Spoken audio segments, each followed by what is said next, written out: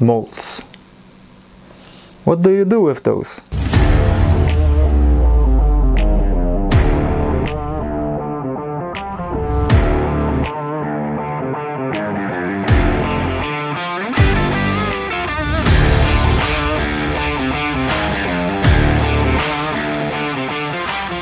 Hi, this is Mark from Tarantula.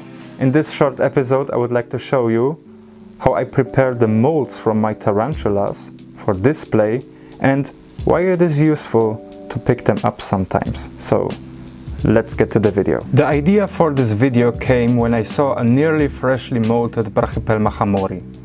The mold was still intact, so I took the opportunity for two reasons. To show you how I mount molds that are in a good condition, and to find out if the tarantula is a male or a female. Try to grab the mold as neatly as possible without damaging it. I also took the roach out, since the tarantula won't be interested and could theoretically be a harm for the spider. With Brachypelmas it is always a bit troublesome to see when the spider will molt. They grow very slow. But the genus has one big size jump, around 6th mold or so. But before that the growth is small. Since the mold was still flexible, I could easily position it how I wanted. To mount it for drying, I used a piece of styrofoam with some sewing pins. Try at the first stage to lock the mold in place between the legs and maybe between the fangs. Then position the legs and pedipalps, keeping a nice symmetry. You can always reposition them, so no stress, and work carefully. I tried to cross the pins right behind the ankle of the foot of the tarantula. It still needed some water to unfold the abdomen, but that is a minor issue.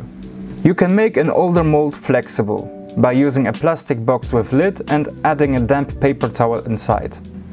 Put the mold inside, give it a spritz of water, close the lid and let the water make that mold flexible again. I opened the abdomen with two entomological forceps to have a clearer view on the inside. Looks like I have a sub-adult male here. And the female is already waiting in a terrarium. Awesome. I also put some paper towel on the opened abdomen to prevent it from folding during the drying. Then, of course, leave the mold to dry.